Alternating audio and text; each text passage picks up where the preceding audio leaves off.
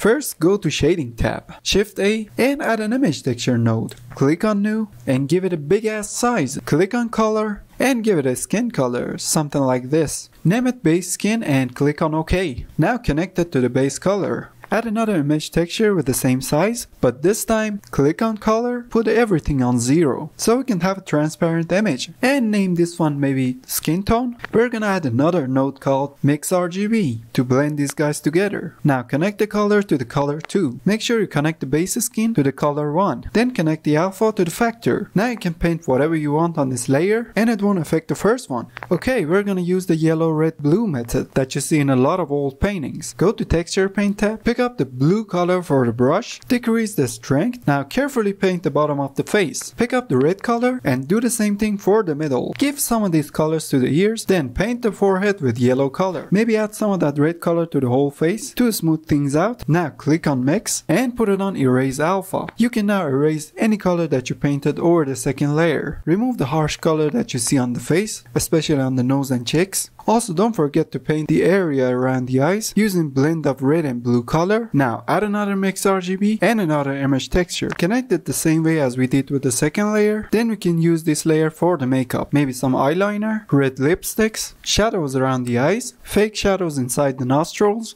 maybe eyebrows, and at the end you can add cute little tattoos. Maybe have a little fun with it. But make sure you don't have too much fun.